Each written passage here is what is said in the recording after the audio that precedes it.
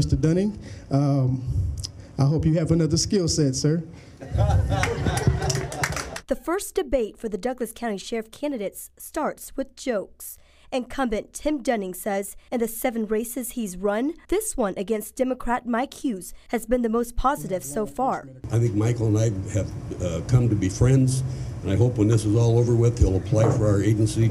Dunning says he has proven leadership with 47 years in law enforcement and 24 of them with this job he wants to keep. Hughes says he brings a fresh perspective, having grown up in North Omaha, serving in the Army and a Georgia police department. Wednesday's debate had questions regarding their goals and public trust.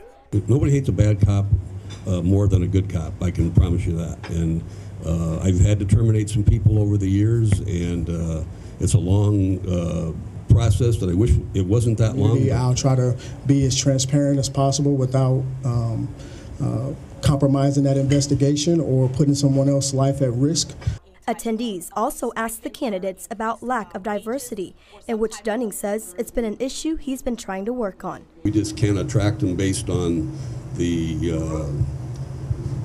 our benefits, our salary, that sort of thing, as compared to the Omaha Police Department. If I'm elected sheriff, those are some of the things that I plan on doing in order to increase those numbers, not just talk about these things. I'm going to be visible, I'm going to be out. If you'd like to volunteer to get people to the polls, or if you need a ride to go vote, check out my story at KTV.com.